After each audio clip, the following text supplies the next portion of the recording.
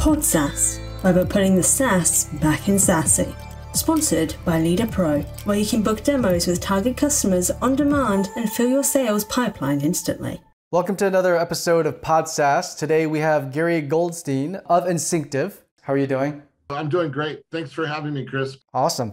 So why don't you tell us a little bit about what Insynctive is, what you guys do, and then also who your target customers are.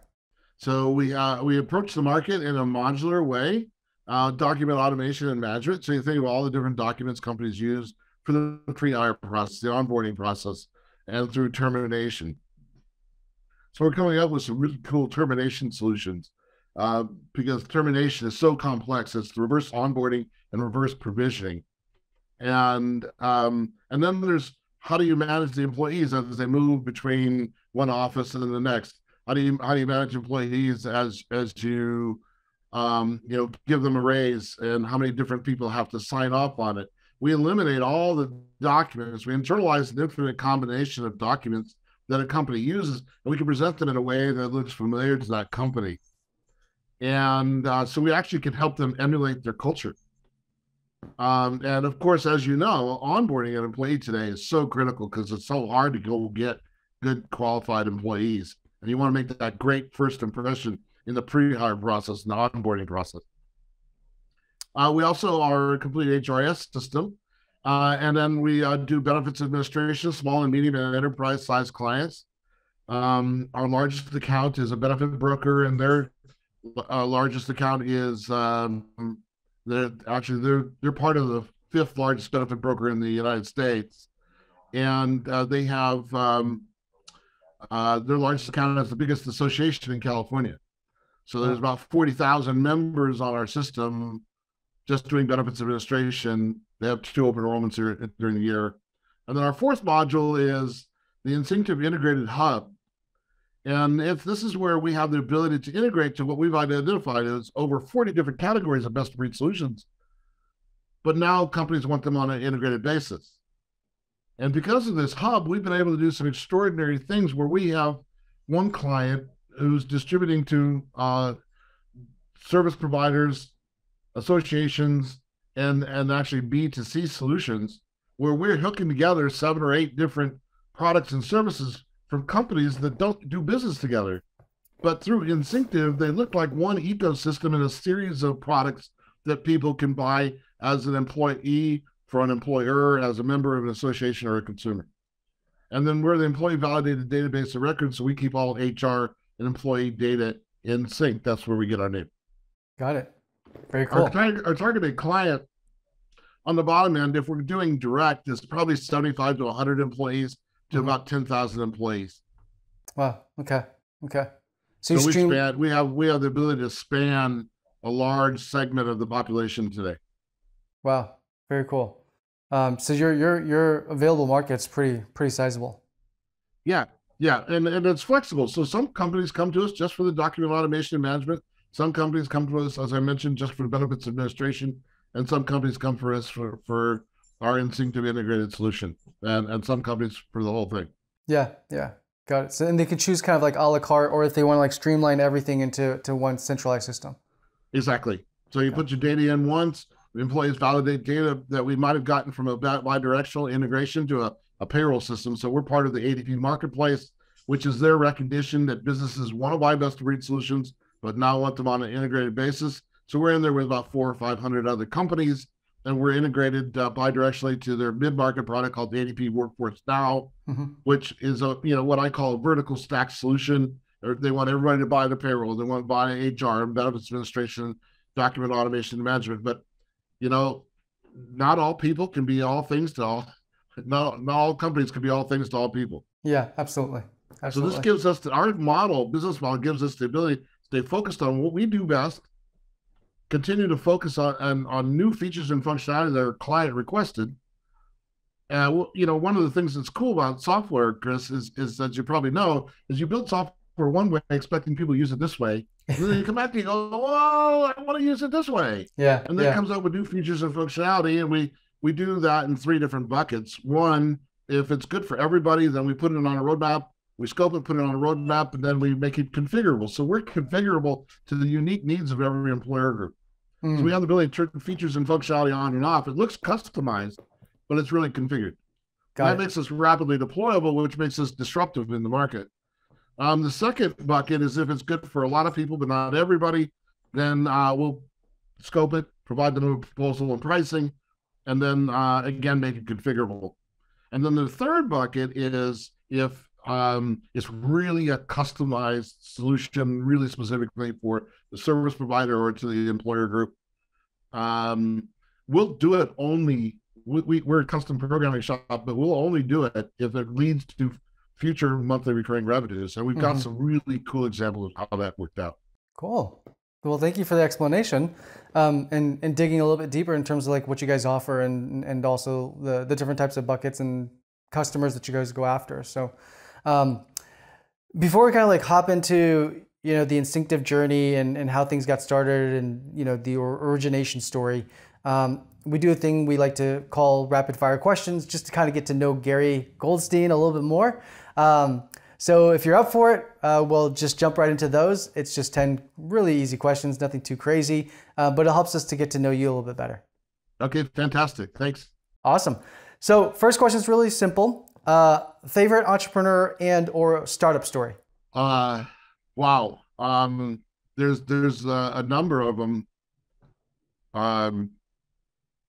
Steve Jobs, obviously, it's got to be, one of the top people up there. Yeah. Branson, of course, is my favorite guy right now. And then, I love that, he's going up against Bezos and this whole thing. And of course, Elon Musk, let me do the impossible. Yeah. Coming and putting everything on the line after PayPal to do Tesla and then also do the solar panel stuff and now doing batteries, and it all kind of really nicely came together for him, didn't it? Yeah, for sure. I love that story too. I think it was like he took all that PayPal money and basically threw it into Tesla, SpaceX, and I think there's like a situation where, with SpaceX, where if they didn't get a launch up, they're going to go out of business.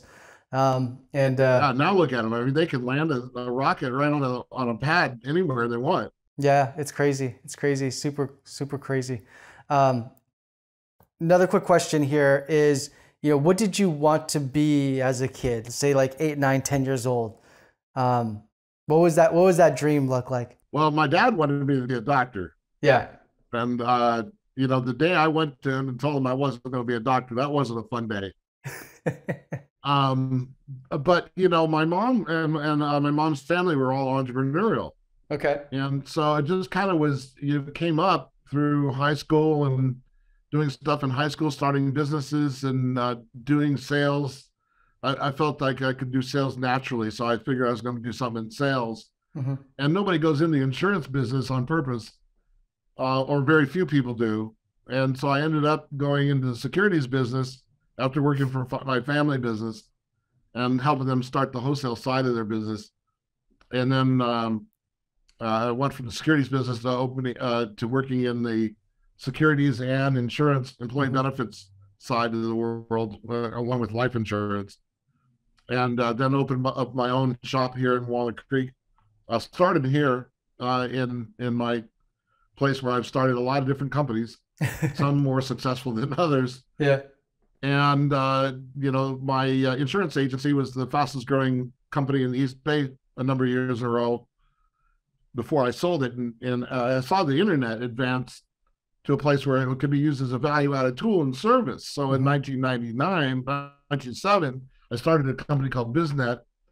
And by 1999, you remember dial-up modems, right? Yep. Yes, we survived. It's true. And so in 1999, we just did benefits communication, enrollment administration, and transactions because I wanted to eliminate the paper in the benefit process. I wanted to be able to communicate to people in the amount of information that was specific to them, not in general, right? Yeah. And so back then, everybody was communicating in paper, and they get these huge volumes of paper, and you get the applications or for smaller groups, and you give them the employer group, they'd fill them out, the employees would fill them out, they'd give them back, oh, there's some missing information, there's been all this back and forth. It was just a big waste, right? So Yep. I started BizNet.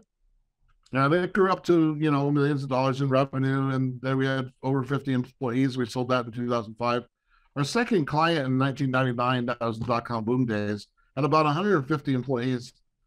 Well, you should have seen the hiring wall, right? Dot-com boom days. All four walls, side to side, top to bottom, it was eBay.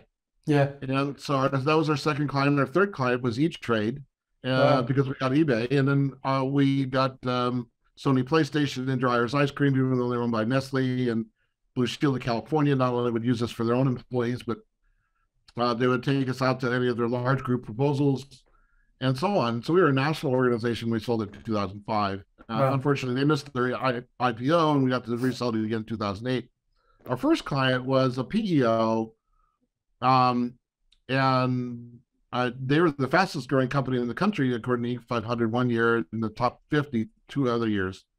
And that was because they were able to use our software to onboard their average size client, about 17 employees, and then manage them, and then pass the data. We passed the data to the ultimate software for their HR and payroll system. Got it. And one of the co-founders and I have gone on to continue to try to do business in other iterations. He's gone on to grow up two other PEOs, and now we're trying to do some administrative services solution using Insynctive as the base. Got it. A lot of excitement going on these days with all brand new technologies. As I mentioned, Insynctive at this iteration is 5.5 years old. We're all brand new technologies and housed in AWS. And our core, because the Insynctive Integrated Hub, we're really a database to database data integration and management company. Got it. Cool. So starting, it seems like you've gone and started quite a few businesses now, and obviously, no tech and no tech. Yeah, so, some of them are probably harder than others, and I'm sure like you go through a lot of ups and downs in that. Like, what do you do to kind of like motivate yourself, or maybe nowadays it's like due to the fact that you're a little bit more seasoned in that experience, like it's not as you kind of like know how to roll with the punches a little bit better, but maybe in the earlier days, like what was the kind of stuff that would be motivating you or pushing you to overcome some of these obstacles or hurdles, because it constantly comes up, right? Like you do at times feel like your back's against the wall, but you need to find something within you to kind of like get you over that hump. What's that for you? Every day, every hour of every day. Yeah. No, it's a stepwise progression, and it's a matter of getting into the right mindset first thing in the morning. And you're going to get knocked down, and you got to pick yourself up and dust yourself off, and keep going. And you don't get to the end. It's all about the path. And you got to enjoy your path. Yep. And sure. I always tell my 28-year-old son now, it's all about monthly repeatable income. And that takes a while in this day in SaaS companies to start generating really significant income. Yep. And of course, with Insynctive, you can tell our competitors are really heavily funded. I mean, there's a group out there, Rippling, that's raised $445 million. There's Gusto, $700 million. There's, of course, SAP and Oracle and people Workday at the bigger end, and then as you work down, there's UKG, Ultimate Kronos Group, and PlanSource and bSwift, and then Ease and Employee Navigator for one of its administration platforms. So depending on the segment, depending on the size of the company, I find competitors everywhere. Yeah. Do you have a favorite war story from any of these businesses that you've gone through? Well, I mean, we could compare scars someday. Fair enough.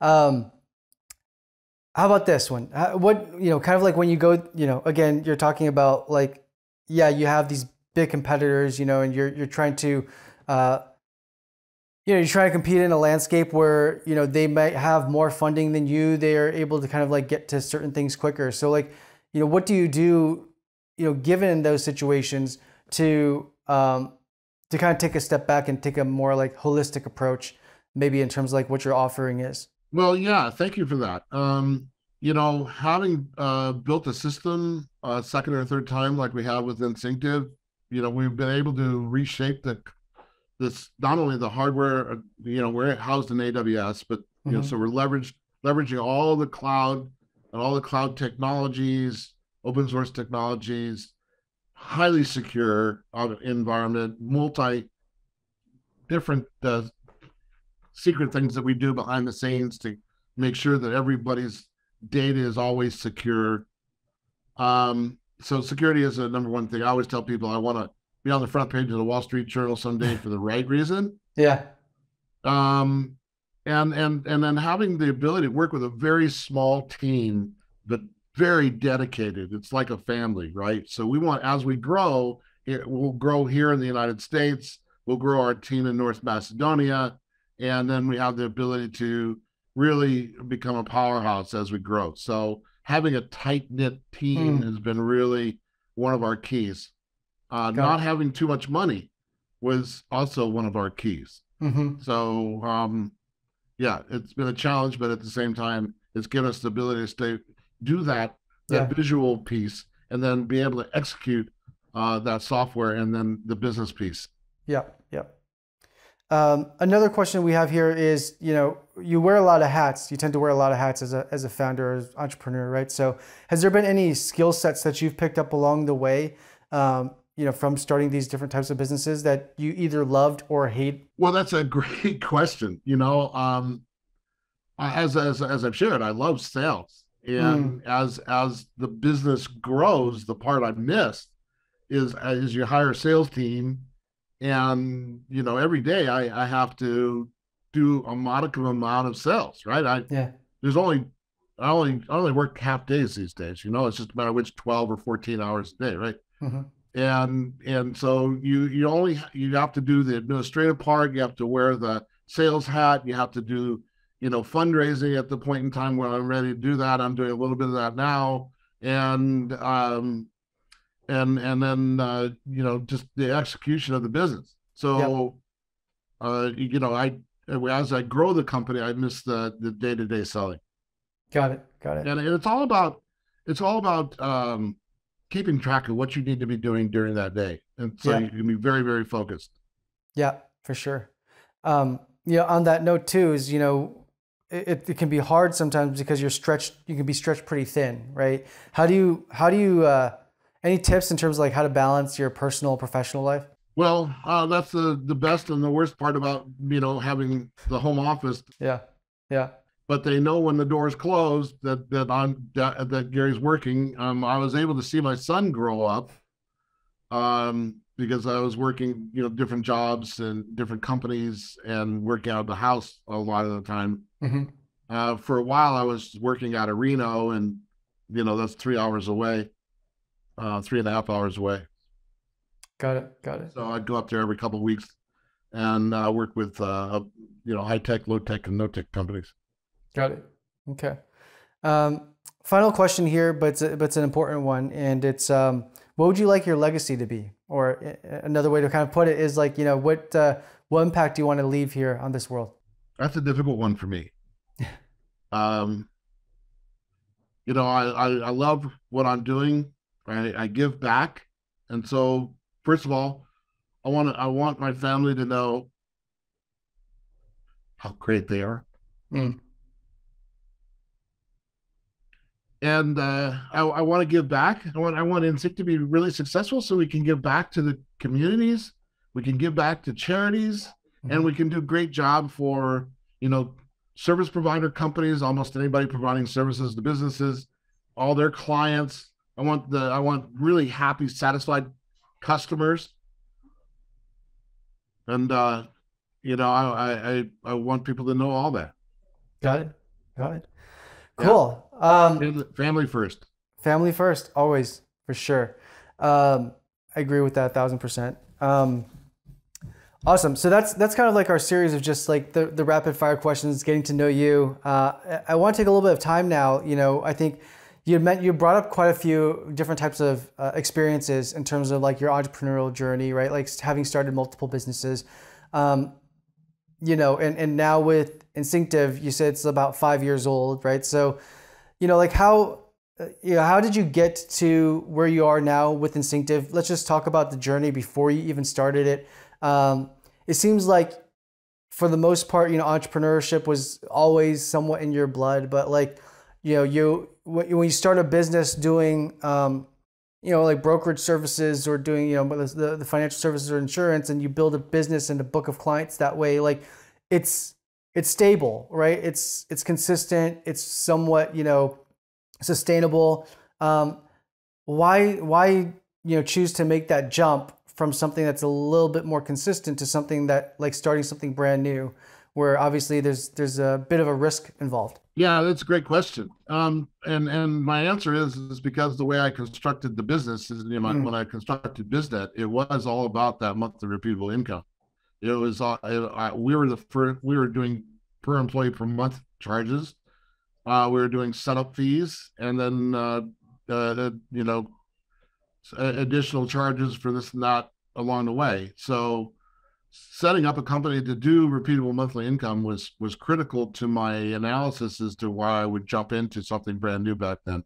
Like I mean, dial-up modems was a wild days. Yeah. We'd have to bring these couple 100-foot cords with us to get down the hall and around the corner because the conference rooms didn't have internet access. Mm-hmm. So we'd have to plug into the nearest fax machine. And then we'd have this picture of a cloud in our PowerPoint. And here's your CRT monitors over here, Mr. Prospect. And you dial up through the cloud, and here's our we had these tall standing computers sitting on the ground with a chain link fence around it for the first open enrollment. That was our first co-location facility. Wow.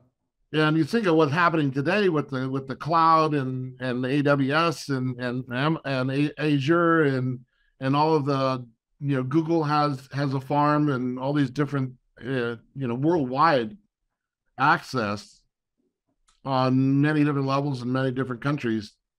It's just a tremendous opportunity. I couldn't stay away. Got it.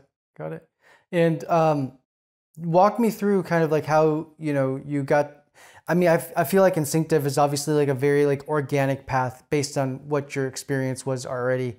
I think you're solving for issues and problems that you probably already saw firsthand.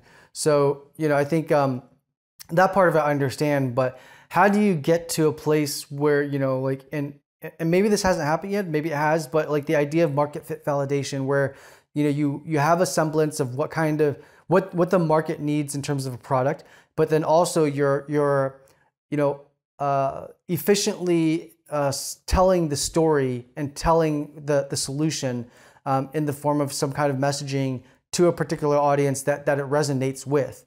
When was that period for Insynctive, or are you guys still currently exploring that? Well, it's an evolution, it's an iteration. It's, having been in the business before, having been very successful in the business before, when we took over Insynctive 5.5 years ago, we knew we'd have to completely redo the software, refocus the company to what it is today, and I'm thankful for the former owner. I'm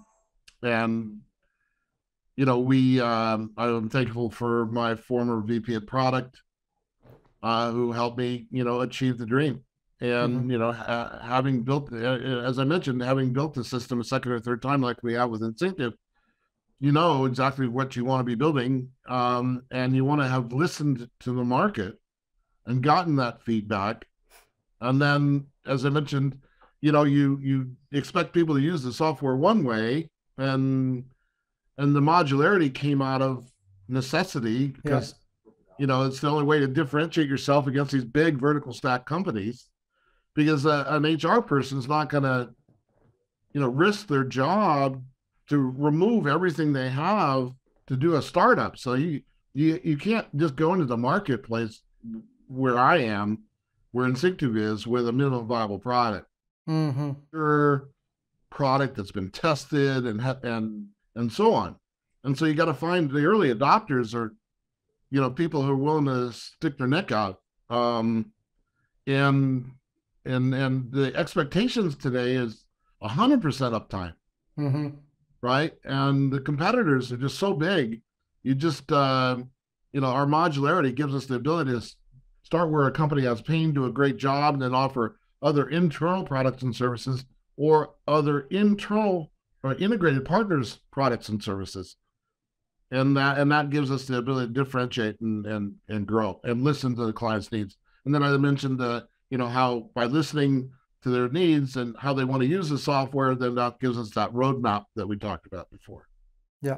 Yep. Okay.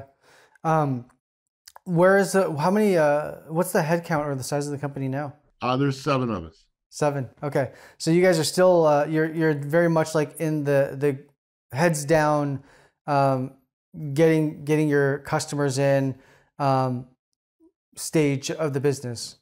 Is that correct? Yeah, it'll always be that way. Yeah. Yeah.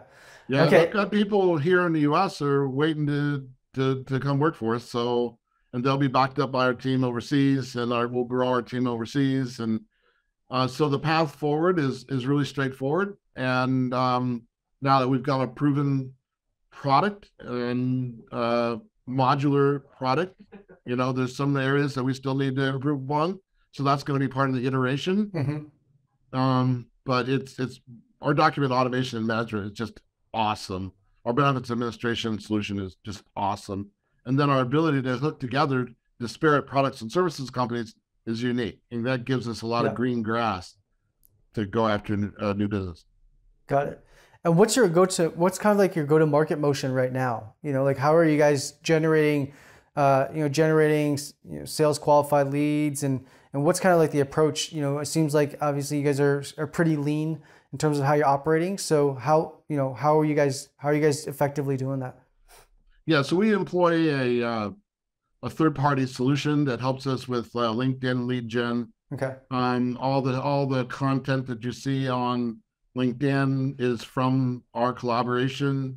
All the Insynctive website, and then we do email marketing in a funnel manner. So we are marketing to about a couple thousand employers direct, and then when we get engaged, then we'll work back to their service providers to let them know that their clients are choosing to work with us, and that gives them the idea, hey, let's check this company out more.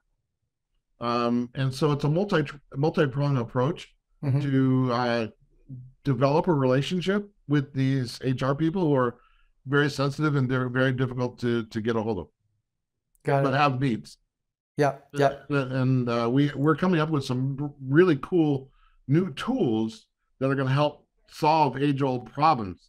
So imagine insurance companies send out a bill to their clients every month. And if there's turnover, those bills are always incorrect. And the HR person or benefits person goes, oh my God, here's that bill again. Scratch off, these people were terminated on this date and these people were added on this date, and here's a new total. And send that back to the carrier. The carrier has to reconcile their eligibility system and billing system, which are separate and distinct. And this happens month after month after month. No end in sight. But we can stop the madness. Yeah. So we're coming out with a solution called Premium Billing Automatic Reconciliation, Workflow, and Approval. And then we're going to allow electronic payments on top of that. So as the database of record, we know who's been added, who's been terminated, and we can show a snapshot on a per month basis. Here's exactly what you should be paying per product and in total. And then you can click on a carrier name and drill down to all the different plans for that carrier, click on a plan name, see all the people who have adopted that plan. And then with an approve button, once that approve button is packaged, it all gets packaged up along with the add change report. And then it goes to the CFO or finance group for approval for payment. And then off it goes to the carrier. Got it. Okay. And we're doing some really cool things with payments too. Awesome. Cool. Kind of to wrap things up here, I have one more question that I would like to ask, and it's, where do you see the business in another 5 years from now, right? Like, do you foresee it to be, something where you want an exit, sell the company at some point, or is it something where you really want to kind of like take this to maximum potential and fruition of what you have in your mind that can go? Well, Yeah, I mean, it's our market's very hot. Mm-hmm. Companies that are exiting in our space are getting like 6 to 10 times revenue. Mm.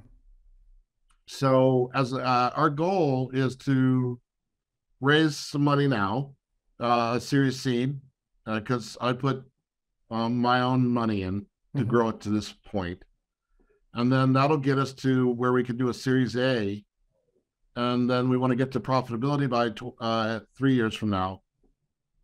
And once we're a profitable company, if we want to do a Series B, a large round, then we'll control that round, Mm-hmm. and we can become a very, very big company without having to raise the hundreds of millions of dollars that we talked about our competitors have raised. Yep. Yep. For And sure. helping a couple million employees, and an average size client of about probably 75 to 100 employees, and all their service providers, hundreds of service providers. So, you know, it's pretty exciting to think about how many people we can actually help, and not only businesses and corporations, but also, as we've talked about today, associations and their members, Mm-hmm. service providers and their clients, and then some of our clients are going to be doing business to consumer sites as well. Awesome. Well, thank you so much, Gary, for sharing your story. And have fun along the way. Yeah, of course. That's the most important thing. You always have to have fun. You have to be excited every morning. It's not, it's always going to be something brand new that you're going to encounter. It could be good, bad, ugly, pretty, who knows, but it's definitely going to be something that's different every day. Every day. That's why I do what I do. That's awesome. Well, thanks so much, Gary, for taking the time. I know that, you get super busy, so thanks for taking the time and sharing your story, and best of luck on Insynctive in the next few years here and on the current round that you're trying to raise. So, hopefully we can circle back in a year or two, and you guys are on that trajectory, to getting to that, 100 million in revenue. Yeah, well, we've got some big wins that are coming and that have already happened, and now one of them is looking to get funded, and we think they're very close to that. And another one is already got clients to put on the system as soon as we finish an integration of Paylocity and so on. So the trajectory is starting, and where's my sunglasses? Got it. Very cool. All right, thanks, Chris. Appreciate it. Thank you.